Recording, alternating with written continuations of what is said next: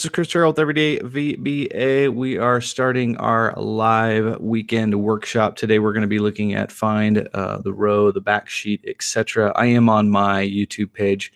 Just want to show you where I'm going to be posting this stuff so that you guys can get it and know it and see what's coming up next. I do plan on doing these every other week. I'm going to pick a topic. Hopefully there are topics that you like. If there is topics that you do like, make sure that you put them in the comments or put them in a super chat. Basically, just buy me coffee. So we are going to dig in. So again, my Everyday VBA, just search it on YouTube, go to my page, go to community, and you will find it there. So today we are looking at, we're going to do the following code. So we're going to find the last row in a sheet. We are going to do that by using xlup. We probably actually won't use xldown. That doesn't necessarily work super well. Then we've got current region, used range. And then we're going to, it's easy to do this in a sheet, a little bit more difficult to do in a range, but I do want to just kind of teach you guys a couple things on really how to do this using a range. So that is the plan. So we're going to go ahead and dig right in. We are going to, if you hit Alt F11, it will show up your VBA window or your VBE, Visual Basic Editor. And if we click on here, we're going to go File. We're going to go add a module. So now that we have this module open, I do have a data set here that I'm going to show you kind of how all this, it's kind of cool. You can actually go online and you can get fake sets of data, which is actually kind of nice. Although the company and the zip codes, and I've never heard of some of these places. I've heard of Alabama. I've not heard of that. That looks like it's in France, maybe. Anyway, if anyone listens, knows where that's at, yeah, give a shout out. So now that we've got our module open, so we've clicked here, we're going to create a sub. Find last row. So the first thing we've got to do is we've got to make sure that we're in the range. So this is it's pretty straightforward. And essentially, one of the ways to do this, and I'm going to just show you in Excel how this is done. So essentially, one of the ways to do this is by code, you actually hit Control down, and that will actually give you the last region. Now, it doesn't work if there's a blank, right? So if there's a blank, it's just going to go here. So typically, we don't use xldown. We come down to a row that's way down here, and we start there and we hit Control up, and that's all we're going to do via code. The other ways that you can do this is if you hit Control A. That's going to give you what's called the current region. That's a really good way to do it. And then the other one is Control Shift End, which essentially gives you the used range, which is less used, but actually can be is actually useful to know. So we're going to go ahead and dig right in. First thing we're going to do is we're going to find this row by xlup. So we're going to call this xlup equals. So that we need to tell it where we're going to start. We're going to start in cells 100, comma 1, and we're going to go to the end.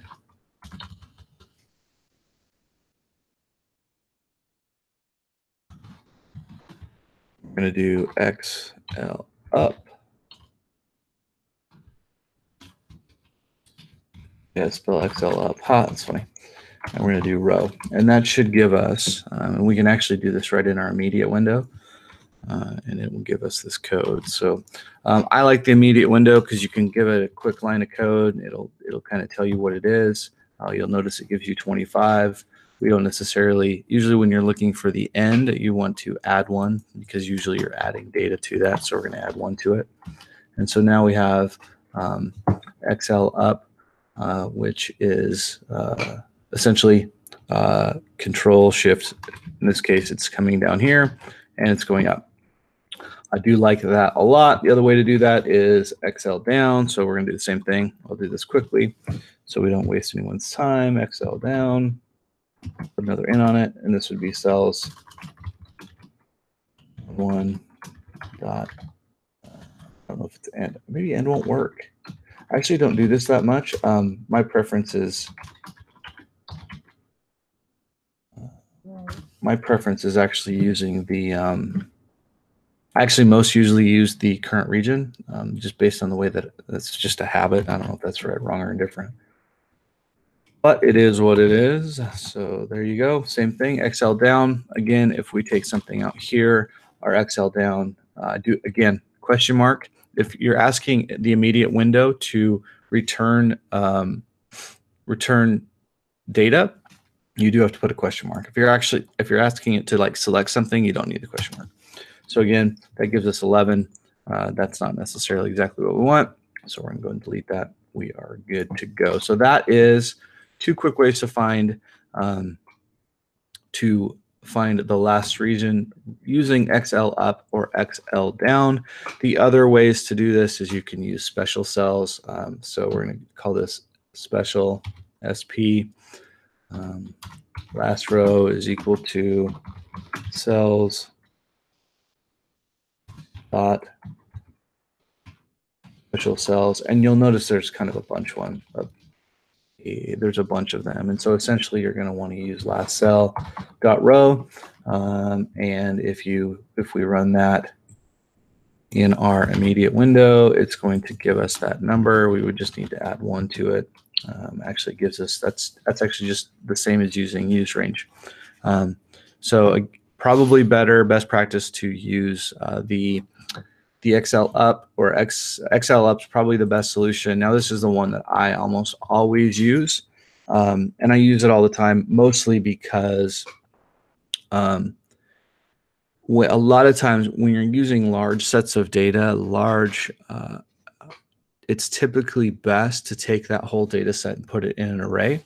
And so usually the question behind the question of I'm trying to find something. Well, there's the question behind the question is I'm trying to find something and then I want to insert some data after it, or I want to do like a VLOOKUP via code. So those are all options. But essentially, what we're going to do here is we're going to find the last row using current region. Do love current region. It is probably one of my favorite things. We're going to call that CR end row.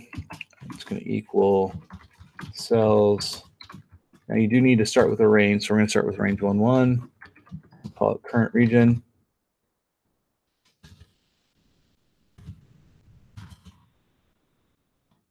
Can't spell.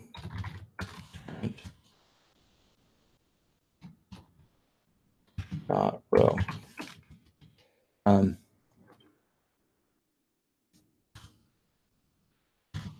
Rows.count. That's actually a little bit more complicated because you're not necessarily counting those rows. Let's just check this to see if this works here. At the very end, what we're going to do is we're actually going to take all these, we're going to use each one, and we're actually going to paste them back to the find page. So kind of tie everything back together. Hopefully here. So we're going to do current region rows count. Again, that gives you 25. And again, on these, we need to add 1 because typically we don't want the last row. We want the last row plus 1. That is almost 90% of the time. Maybe not always, but it can be that way. So that is your current region. The way to do that by current region. A quick call out. You can also do columns on these. And so essentially, the really easy way to do this is instead of doing rows, you just do column. So it's going to be row. You put column there, column there, column there. Now, this would not be the only difference with XL up and down. It does. XL left does not work, but XL right does. So keep that in mind as you are enjoying your coding. So the next piece that we want to do is what do we do? This is why xlup works really well. Is a lot of times you'll have data sets that don't start in A1. Now, I highly recommend when you're building out any sort of data set, if it's going to be consistent, It's easiest if you're going to be programming VBA if that always starts in A1. It's a best practice. It'll make your life significantly easier. But in this case, we don't have. In this case, we don't start in A1. So now we've got to do some kind of crazy stuff with ranges. So first thing that my preference on ranges is I give them a name. So we're going to dim RNG as range, and that's usually what I call range. And then we want to set a range. Now, the reason you have to do this is because a range is an object, and I don't know if you've seen my videos on errors, but essentially a range has cells within it. It's multidimensional, so it has more than one dimension, and therefore anything that has more than one dimension goes from being a variable into being an object, and objects have to be set. So we're going to set this range to, and what I'm going to do is I'm actually going to type in range. I'm going to type in range A4 dot current region. And if we come down here, I'm going to show you what this will look like. If we come down here, we're going to go our range A4 dot current region dot select. And now you'll notice I don't have the question mark there. I just have a selection. So you'll notice it selects that one contiguous region, which is the same as hitting Control-A, which I just did there. So now, how do you figure out what these ranges are? Now, I'm going to go ahead and walk through my code here. It's going to actually kick out these variables, which is nice. It's going to select this as a current region. We can do a couple things. We can go RNG. We're going to go range row is equal to rng.rows.count. Okay, well, that is great. But that is actually only going to give us, when we highlight over it, that's going to give us 25, but we're actually not at 25. So this is a good case for using the xlup option, because you'll notice the xlup does give us 29, and this range row count does not. And so what we would do in this case is we would literally come in here and we would go RNG. We would actually, what we'd have to do is we'd have to figure out where that column, that region starts. And so essentially how that works is you're going to go rng.row.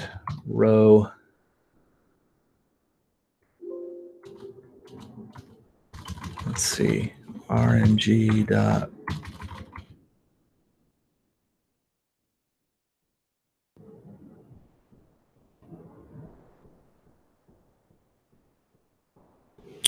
So you're going to go RNG start row. We're going to call it strw is equal to rng.row. And that will give us, that gives us 4. So it starts in row 4, then you add the two together, and then you get end row ERW is equal to RNRW plus STRW, and that gives you your end row for finding the end of this, which gives us 29, which is exactly what we're looking for. So let's spend a little time on these ranges. These ranges, what's cool about ranges is you can actually, essentially they are think of them like a little worksheet within a sheet. And so if I go range, do this in our immediate window. So now I've got my range declared. Now I couldn't do this if I hadn't run these 2 lines of code, but I can now. So I'm going to go range.cells. I'm going to go 1, 1. Let's go 1, 2. .select. When I hit enter, it's going to give me, essentially within that range, it's going to give me the first row, second column, and you'll notice that it did. Typically what I like to do on these ranges is I will either throw them in an array or I'll throw them in a for loop, and that for loop just to loop through each section. And so we're going to kind of, what we're going to do right now is we're going to end this session with that one piece. And that is, we're going to go for each RW in RNG, and RW is basically the lower level or each cell. Next, we're going to go w.select. And now typically I don't use select. I did get a comment this week on one of my views of, hey, why you're using select and there's issues with that. Typically, I don't use select just because it just causes too much overhead, but it is really nice when you're learning code because you do actually learn and you're able to see what the code does. And I can't tell you how many times that I've gotten out of issues because I have come in and used select, and I'm actually pulling what I think I'm pulling from is actually what I'm not pulling from. And so that's kind of a live view, a live shot of quite a few ways how to use the find last row. Let's make sure we covered all of our bases. We did do XL up and down, current region, and used range. And then we did do finding the last row in a range, which is a little bit more complicated. But again, range is probably, if you're going to be using it that way, you're probably a little bit more advanced.